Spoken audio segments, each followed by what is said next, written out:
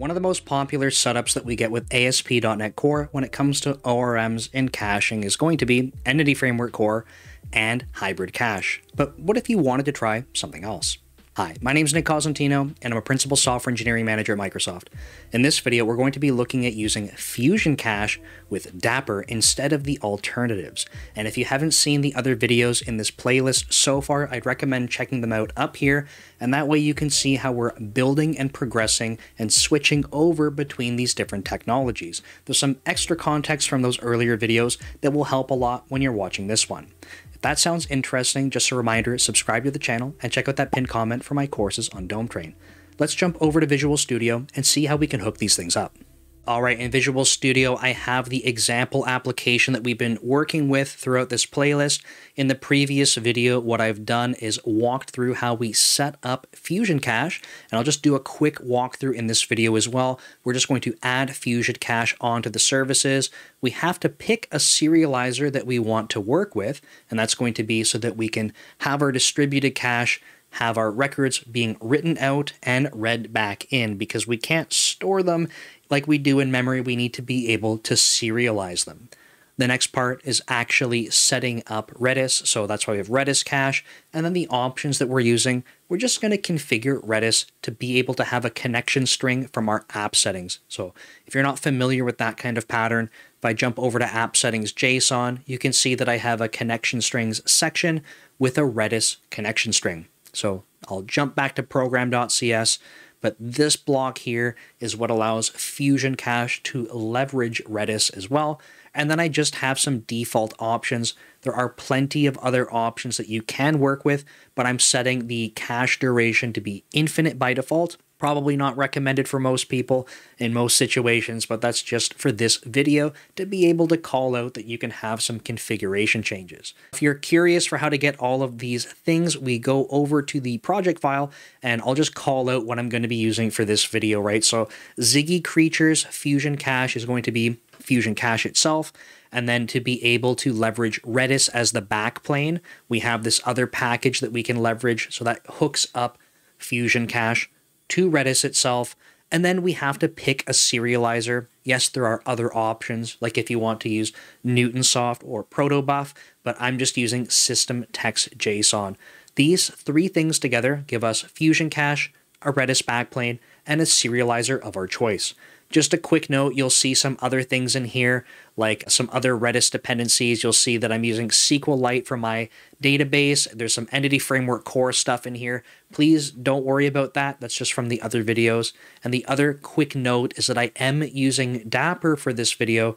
At the time of recording, I'm just using 2.1.35. It shouldn't really be a big detail for this video because the earlier videos, we look at the details of Dapper. In this video, I'm just showing how we can go port over to using that repository that we've already built and leverage FusionCache. Before jumping into more code, I still want to give Jody Donetti a shout out for his documentation for FusionCache, because if you're watching this and you're thinking about how you want to go build stuff leveraging FusionCache, I highly recommend you check out the docs. I'm going to jump over to the GitHub page and show you this. So we have this awesome, cute little sloth here, but the docs are written in a way that are friendly, in my opinion. So I am the kind of developer that I don't like reading documentation, and I feel like most people are probably like this, right? We just want to sit in our IDE, we want to try out the API surface that we can play with and figure things out. I don't like reading docs because it often feels like a lawyer or something wrote them, and they're crappy, they're not fun to read, they're not obvious, and I still feel like I'm trying to decipher what's going on. Maybe that's just my experience, maybe not yours, but that's why I generally don't go to the docs until I've already been debugging for way too long. Probably a good indicator I shouldn't do that in the first place. But FusionCache, when I first started using it and I was getting stuck on some stuff, I'm like, okay, I'm going to try the docs out, and they're enjoyable to read. I don't think this has ever happened for me as a developer, so I can't give enough praise to Jody for this, but you can see that there's pictures for a lot of different things that he has in his documentation, not only examples of walking through how to use the APIs, but concepts as well. So, for example, cache stampede protection, fail-safe mechanisms. I'm just going to click on this one. You can see that He has more pictures, explains the concepts and how they apply into the code as well. And I think that from my perspective, like all of this is done in such a good way. And I think that if you're getting stuck on stuff, or feel like concepts aren't explained well, or some of the API might be confusing how it's documented, I am sure that if you reach out to the maintainer, he would be happy to improve it because he does take a lot of pride in how this is done. Okay, enough of that. You want to see how we can go wire up Dapper with all of this stuff, and I think that's totally fair. So we have from line 10 to 20, that's how we're hooking up the FusionCache setup here with Redis. This line here on line 9 is left over from where we were at in the previous videos. That one is setting up Entity Framework Core with FusionCache, but instead we're going to be working with Dapper. So if I type Dapper in here, you can see that I already made an extension method for getting us set up. Let me F12 into this and we can go see the code. And what I wanted to do is walk through why we see a little bit of a difference between this FusionCache decorator and the hybrid cache decorator. The two biggest differences you'll notice between these two are that I have on line 26, we are using a hybrid cache, and on line 35, we're using FusionCache.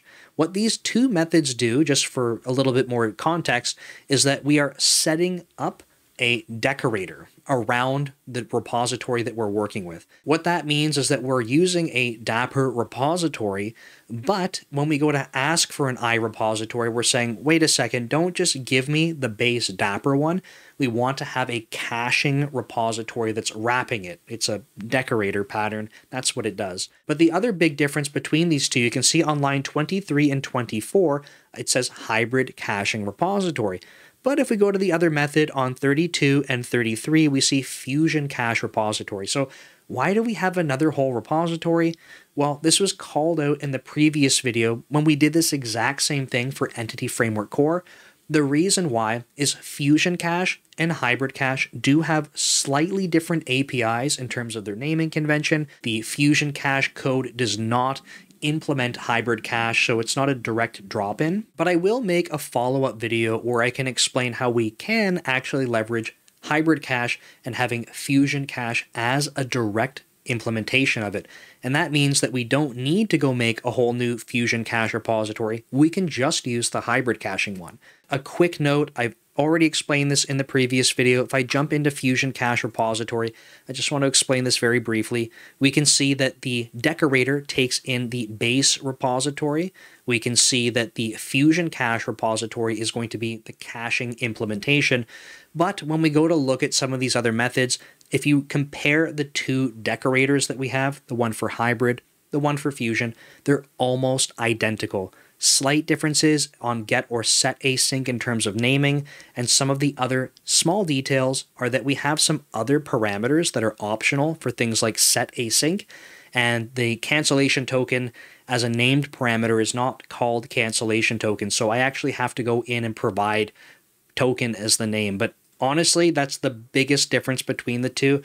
If I jump between them and compare them like I did in the previous video, you'll see that they look almost identical. Just different API surfaces. With that said though, if we look at our program.cs, we have all the pieces we need. We set up Dapper in terms of our repository, and then that's decorated with a caching repository that's going to be using FusionCache. And then this code here sets up FusionCache with the serializer and Redis as the backplane. So let's go ahead and run this and see what we get.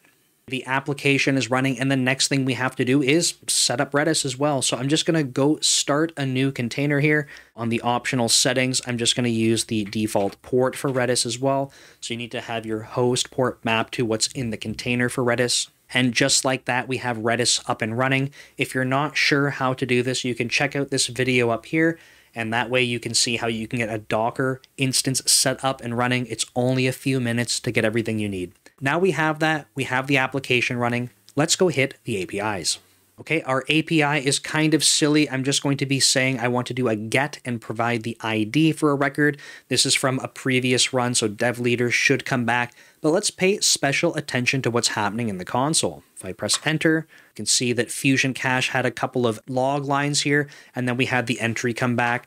So it is working as expected because it's fetching this every time. Very interesting. If you've watched the other video with Entity Framework Core, we can see that it's going to the database because Entity Framework Core is actually logging that information out. Dapper is not logging that information. That's why I wanted to start with Entity Framework Core in the previous video so you can see when it's actually doing the database activity. I could go put some log lines in as well, but I just wanted to show you how we can wire this kind of stuff up. So the other thing that we can do now is, because you might be saying, well, Nick, you can do this already with a memory cache. What did Redis have to do with any of this? We saw in the previous video the same thing when we're using Entity Framework Core. Let me kill this off, because if we only had a memory cache, it would mean that we are not able to go launch a new instance of this and have things read from cache. We would have to go to the database. So let's actually prove if we're doing that. I'm going to go into our code. I'm going to go into Dapper. I'm going to go into the Dapper repository. I'm going to put a breakpoint on line 22 to be able to get something. Okay, I'm going to put that there. We're not doing get all. We're not doing create, update, or delete, just on the get line. If I go run this now and we go to ask for a record, what we would expect is that if we only had a memory cache, we would have to go fetch this from the database again. But because we have Redis up and running and that was our backplane, we should be able to go fetch this information from Redis, and that way we don't have to go to the database. That's the entire point of the L2 cache. But one more thing is I'll put a breakpoint here on line 15. I'm going to go ahead and run this. We should see that we have the Dapper repository get created. That way you know I'm at least using it, not trying to fool anyone. So the application's up and running. Let's go ahead and ask for this record. Just to prove it as well, I have not stopped Redis. It is still going. Let's go ahead and get this record. We go and create the Dapper repository. But notice we didn't hit line 22 to go get it. And we had this information in the browser. And we can see that FusionCache was doing all of its verbose logging, which you can dial down.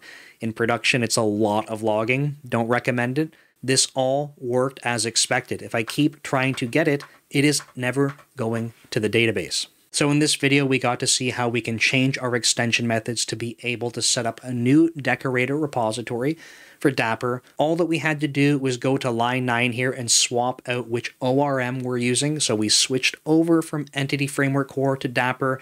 We kept all of this the same to be able to set up FusionCache with Redis. That way we had all of this code, which is our actual API surface for the web API, that remained untouched. That's one of the benefits you can get when you're using decorators with repositories. We can just swap out all of this stuff. So kind of interesting. But like I said earlier in the video, if you're like, I want to know how I can use hybrid cache with FusionCache and not have to go make a whole new decorator, well, you can check out this video next when it's uploaded.